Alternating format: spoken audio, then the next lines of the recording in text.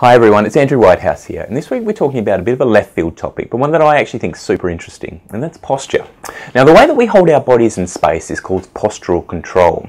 Now, this initially develops as infants through a very conscious integration of what's happening in the environment, our senses and our brain, but of course this becomes more and more unconscious as we get older.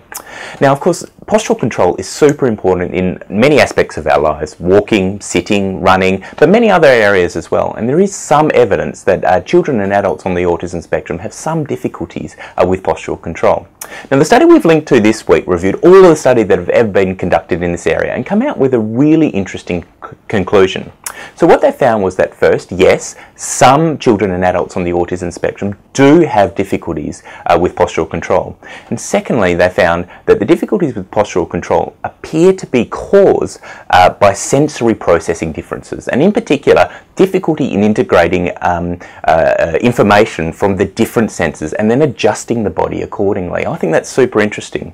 Now, what I think this study really underlines is the importance of understanding the sensory profile of every child and adult on the autism spectrum and then using that information to help each child reach their potential.